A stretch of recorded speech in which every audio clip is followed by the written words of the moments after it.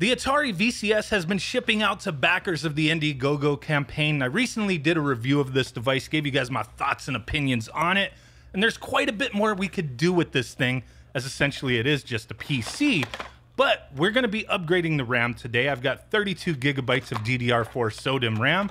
I also have this SSD, 250 gigabytes. You can go higher than that. I also wanted to test out this keyboard because I am going to be using Windows 10 on this device, which I have loaded up on this Samsung Fit 3.1 USB drive, and that works out beautifully well. It's a $20 drive for 128 gigabytes.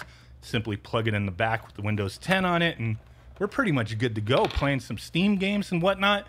Now, in my review, I remember showing that there was a bunch of scuffs and scratches on this thing, and I live by this stuff right here, this Novus scratch remover. Number 1 and number 2. Number 1's a spray and it kind of, cleans things up. The other one is a polish. I use that to clean up a lot of my consoles, and it worked out great on this. So that screwdriver I just showed you is a Torx number T10 that we're gonna need to go ahead and get into this system. So underneath, there are these feet here, and you don't have to rip them off. They just pop off where the screw hole is. So you can kind of, pull that back a little bit without removing, the adhesive and whatnot. So that's actually a nice little touch they did here. A lot of times, these different systems, they just glue them down or have some kind of adhesive and you got to peel them off. So I thought that was nice that you just got to, pull them back a little bit. But there we go. We just got those 4 T10 screws on the bottom there. And then once we get those out, we do have to remove both of the face plates. I only removed the red faceplate on this Onyx edition. And then once I got that off, which, don't use a screwdriver or anything, just kind of gently pry it off with your fingers if you can. And then I did just open it up like a clam. And the front faceplate just kind of popped off. I should have pulled that off to begin with, but nothing was damaged, so that is okay. So we got that out of the way. I actually used that Novus polish on that as well because it was a little scratched. So once we're in there, we have to remove this little Wi-Fi Bluetooth module. That way we're not ripping the cables or anything. That's the same Torx screwdriver for everything that you're gonna do here. So we got that removed, just set that screw aside. It's a smaller screw versus everything else that's in here. Like I said, it's just that T10 screwdriver you're gonna be using here. And it's just the black screws. You'll see there's a few of them on the board. We have to get all those removed to get to the underneath of the board in order to get to the RAM. So we have to get that heat shield off. Once we get that off, I also had to unplug the ribbon cables for the USB ports that are on the front. Just pry up the little black tab, as you see, and then pull the cable out. Don't force it out. You might rip it or damage it. Very simple stuff. Just pry it up with your finger and slide it out. Now, on the front where the light is, that little light pipe type thing, there's a screw underneath it. That has to be removed as well. The screw that's holding in that clear plastic, you didn't have to remove it. You just have to loosen it so you could slide it to the side, but I just removed it and that was okay. But just wanted to point that out. You don't have to fully remove that screw to get access to the screw that's underneath it. You know what I'm saying? So there's the 8 gigabytes of RAM that's built in. The clips on the side, you just kind of pull them to the side and the RAM kind of lifts up a little bit. Then just simply pull them out. That's it. And when you put in your new RAM, which I'm doing 32 gigabytes, 2 pairs of 16 gigs. 32 gigs is overkill for this. Really 16 gigs would be fine. If you do 16 gigs, do 2 8 gigabyte RAM, modules. Don't do just one 16 gigabyte. Just, works better with these kind of systems. So you pop them in, push it down, that just kind of clips back into place, and you cannot put them in upside down or anything. They only fit in one way. So once I got those in, I reassembled everything, got all the little ribbon cables for the USBs back in, all the screws back in. Now we're gonna get that M.2 drive in there. So I did just get a 250 gigabyte M.2 SATA drive. Has to be SATA. That's what they say is required for this. And there is no screw to mount it, but I had like these little rubber mounting things. Eventually I'll get a screw, but the little rubber mounting thing works just fine. This thing ain't going anywhere. So you just slide it in, and then for me, since I'm using that little rubber foot thing, it just kind of clips into place. But it'd be preferable to use a screw to make sure nothing is, moving around. Now getting that module back in there, for the Wi-Fi and Bluetooth. Just reassembling everything, getting everything going there. All the screws back in. We're gonna power this up, initialize that SSD, boot into Windows 10, all that good stuff. I'm gonna go ahead and wipe this bish down a little bit, get the little crumbs out of the crevices here. I remember initially, like, each of those little things were gonna be like individual pieces. Oh man, thankfully they changed their mind on that. But there we go. I used that Novus spray and just kind of wiped everything up. That stuff works amazing. Everything I'm using here, I will have a link to in the description if you're interested. Let's check out this Media Logitech keyboard real quick. You know, I just wanted to grab this. The price was right. It was like 20, 25 bucks or so. And there you go. You have a little USB adapter, which I'm going to put into the back because the front, I want to be able to use like arcade sticks and whatnot. So here we go. We got a couple batteries in there. Remove the little tab and it should be able to, you know, just work that way. So I'm going to plug that into the back, get everything powered on, and we're going to take a look if everything worked out. The RAM, the new SSD drive. So let's go ahead and take a look at that. So here we go. We've got the system booted up. We got the RAM in there. We've got Windows 10 going on. Got the keyboard right here. All that good stuff. We have that SSD in there. We're going to make sure everything is looking good. Let's zoom up. And as you could see, we do have 32 gigabytes of installed RAM. So perfect. Let's go ahead and take a look at our hard drive. So if we go to like my PC or this PC, as you see, we don't have that SSD showing up. We have these M.2 USB drives showing up. And I will put information in the description on how to install Windows 10 on this properly. So take a look at that if you want to put Windows 10 on here without any issues. But like I said, as you see, we don't have that drive on there as of yet. So what we need to do is open up disk management.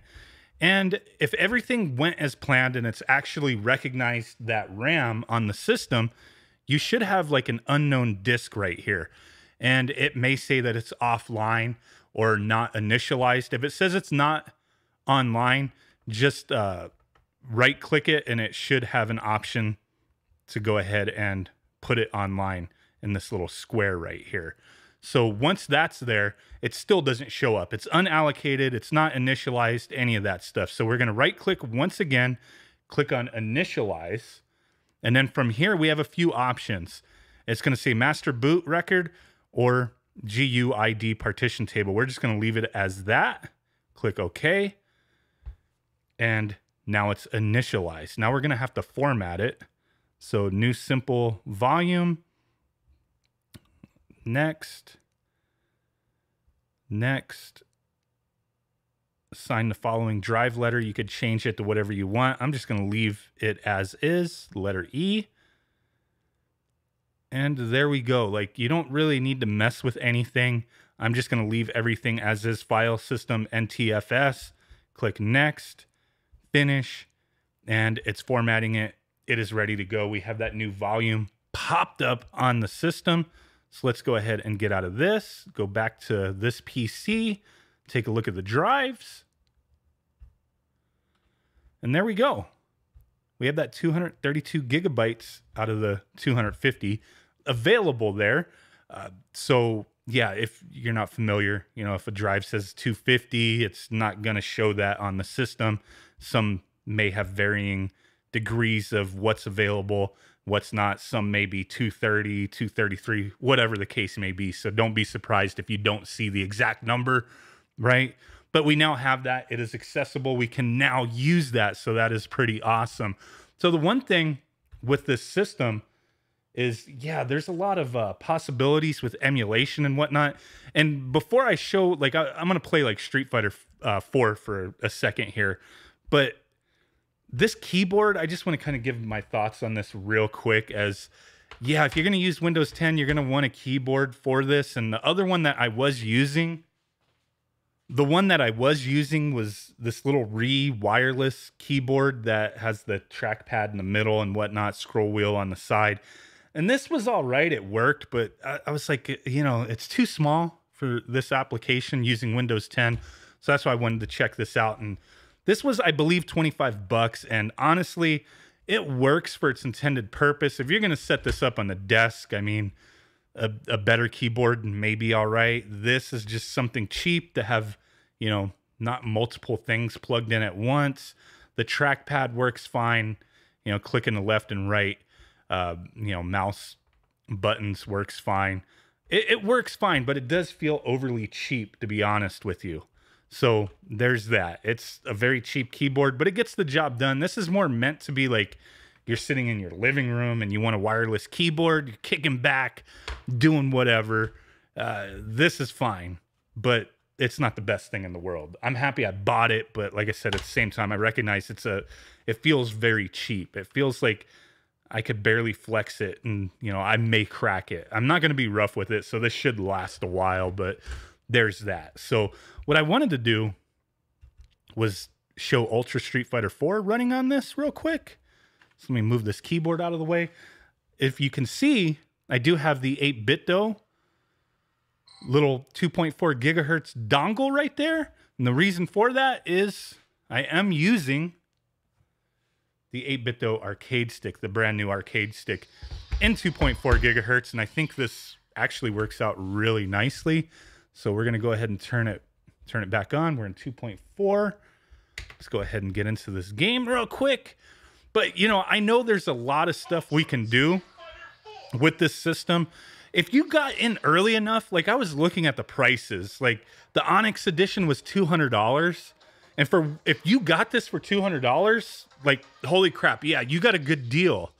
Now, is the Atari OS and everything offered through that great? Not really, but the things you could do with this, loading up Windows or any other operating system and, you know, having decent performance on a lot of different games is actually pretty cool. So, you know, at the $200 price point, crap, yeah, this was not a bad deal.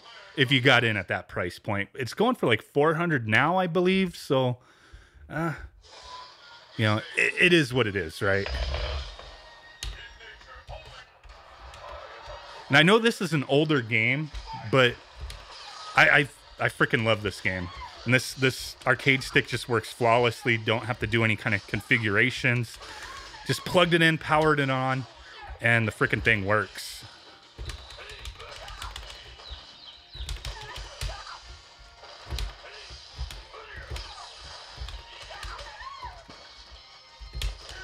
There we go. Got her. Poison.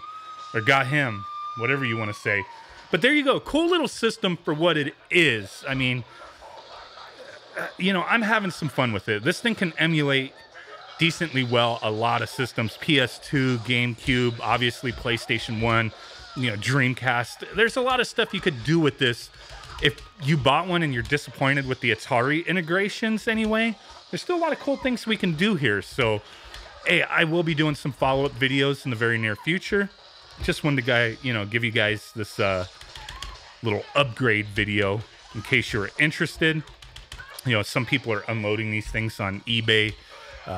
If you take a look out there, I mean, prices are all over the place. Maybe these things will be clearanced out at some time. I don't know. But just in case you want to buy one, very limited on what we can upgrade, but we can upgrade that RAM. We can upgrade the hard drive. Load up Windows, have some fun with it. So screw it. Why not? Really do appreciate you guys. I just hit my camera. Really do appreciate y'all. I will catch you on the next one. Peace out. Big ass thumb butt. Bye-bye and boom. Bye.